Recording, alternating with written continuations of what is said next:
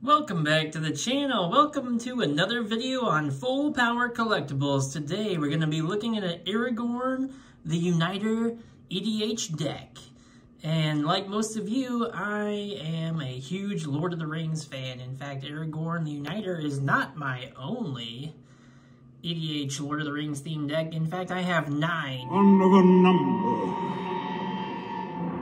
One of 9. When Magic the Gathering, I should say, decided to do a crossover with Lord of the Rings, I went a little hog crazy and just built every deck. So here's all the commanders. I have the Tom Bombadil Saga deck. I have the Food deck with Frodo and Sam. I have a Legolas deck. I have a Galadriel deck. I have a Gandalf the White deck. I have a Fanghorn the Tree Shepherd deck. And I do also have a Frodo Sauron's Bane. And last but not least, I do have Sauron, the Dark Lord himself. So I have 9 total Lord of the Rings themed EDH decks. But today we're taking a look at Aragorn the Uniter.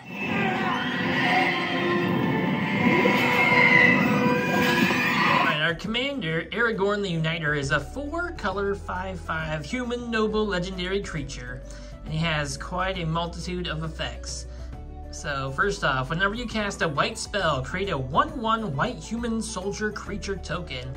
Whenever you cast a blue spell, you scry 2. Whenever you cast a red spell, Aragorn the Uniter deals 3 damage to a target opponent. And then whenever you cast a green spell, target creature gains +4/+4 until end of turn. So this deck focuses on activating Aragorn's abilities by casting a multitude of multicolor creatures and spells. So let's take a look at the creatures of the deck.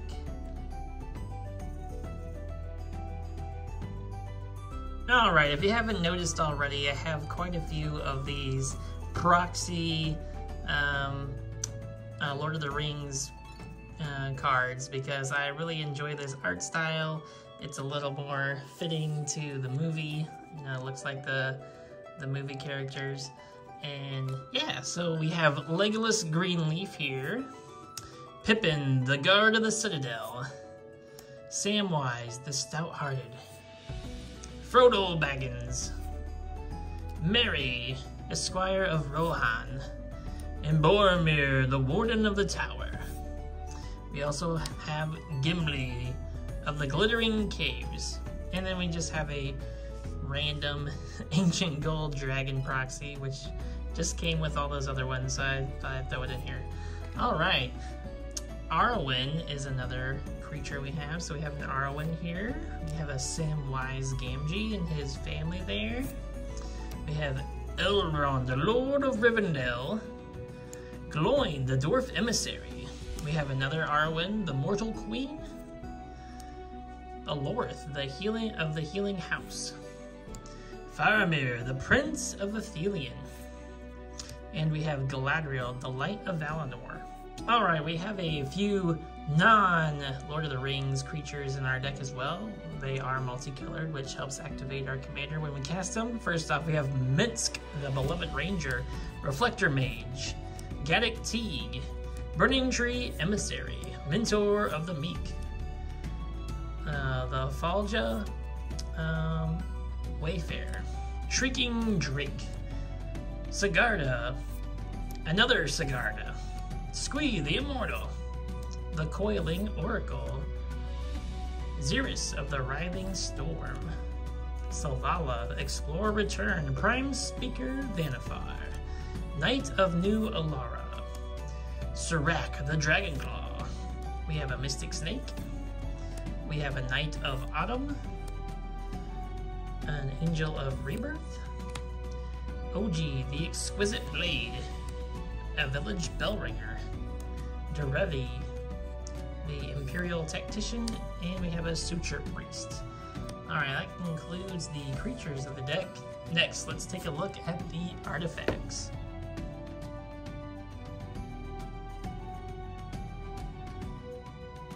Alright, starting off our artifacts, we have, of course, the One Ring, which is, like I said, I have this proxy with this really cool artwork. So we have the One Ring, We have an Arcane Signet, we have a Soul Ring, we have a Skull Clamp because our commander makes a lot of 1/1 creatures and I like to draw cards. And we have a Commander Sphere. Alright, enchantments. We have a few enchantments in this deck. Starting off with our Rhystic Study with Gandalf right there. That's an amazing art right there of Gandalf. I just love this Rhystic Study. And I don't know if you have guessed this or not, but this is a Food Chain deck. So we do have our Food Chain enchantment, which combos with our commander to kill everyone and win the game. I enjoy winning the game. Have a Bear Umbra, and we also have an Impact Tremors. Alright, next up, instants and sorceries. Dark fire will not avail you. Flame of Udun! As far as sorceries go, we have a Rampant Growth. We have an Austere Command, in case we have to blow things up. Many Partings. Cultivate.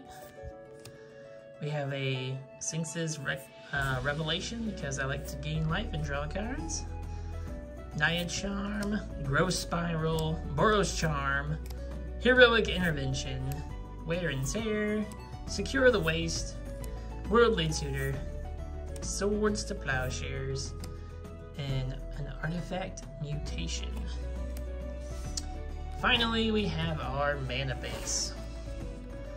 We have quite a few lands in this deck because we are 4 different colors. So we have a Cinderglade, we have an island, another island, Flooded Grove, Plains, Evolving Wilds, Copperline Gorge, Skycloud Expanse, Temple of Plenty, Hinterland Harbor, Island, Mystic Monastery, Canopy Vista, Temple of Epiphany, the Vine Glimmer Snarl, Temple of Enlightenment, Mountain, Port Town, Exotic Orchard, Sun Petal Grove, Temple of Triumph, Thornwood Falls, Forest, Command Tower, the Rootbound Crag, the Woodland Stream, Forest, Terramorphic Expanse, Rejuvenating Springs, Plains, the Fury Calm Snarl, the Prairie Stream, another Forest, another Plains, an Island, a Highland Forest, and a Frostboil Snarl. So that concludes all of our deck. Next, we'll take a look at our combos.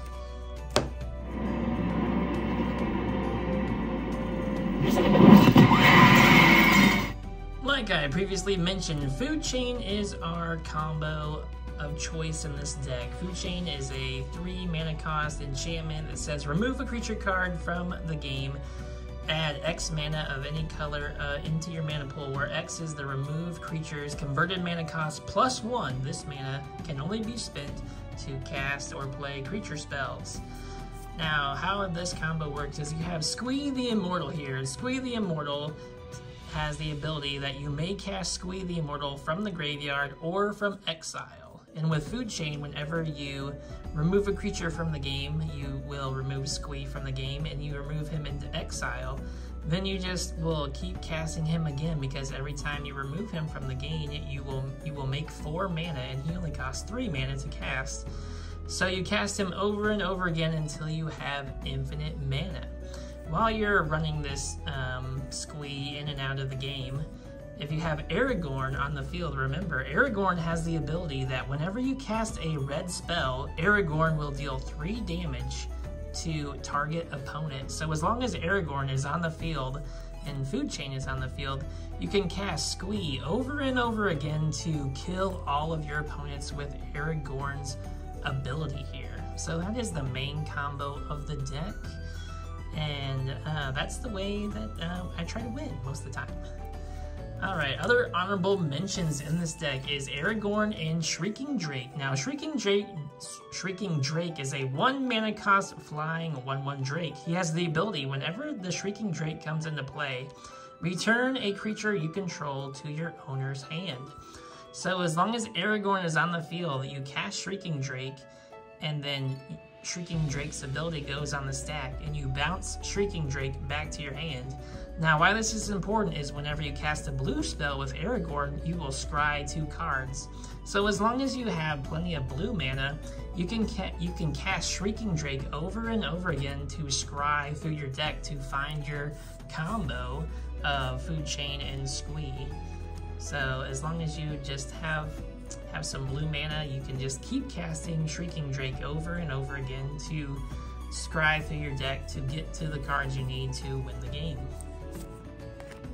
Another honorable mention in this deck is the Skull Clamp. Now the Skull Clamp is a 1 mana cost equipment, and it has equipped creature gets +1/-1. Whenever the equipped creature dies, you draw 2 cards, and it has the equip cost of 1 mana.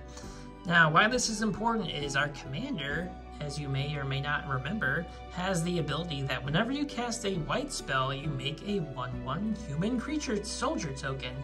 And as long as you cast white spells, you can make a ton of tokens in this deck and then use the Skull Clamp to draw a ton of cards by pretty much sacrificing those creatures. So that is another good way in this deck to draw plenty of cards. Well, my friends, I hope you enjoyed this video of Aragorn the Uniter. Like I said, this is one of my favorite characters in the Lord of the Rings trilogy, and as you may or may not know, I do like Gandalf and Legolas are probably my 2 other favorite characters in the series. So if you have any idea which of these other decks you would like to see first, let me know. I do really enjoy my Gandalf the White deck. It is really good. And then Legolas is also a really fun deck that I don't get to play a lot, but he has some pretty unique abilities. So we have a few decks we can check out, but I hope you enjoyed this video. Until next time, adios!